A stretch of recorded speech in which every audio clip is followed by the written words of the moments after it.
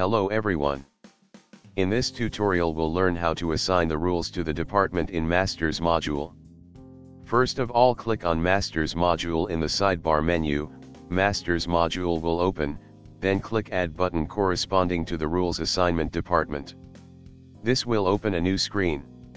Choose the department from the drop-down list, to which you want to assign rules. After selection, 4 new columns will appear, having different headers. First is early coming, accompanied by 3 options: to add, to deduct and not consider. To add means, if the company wants to pay to the employees for the early coming. To deduct is, if the company wants to deduct the pay of the employees for the early coming.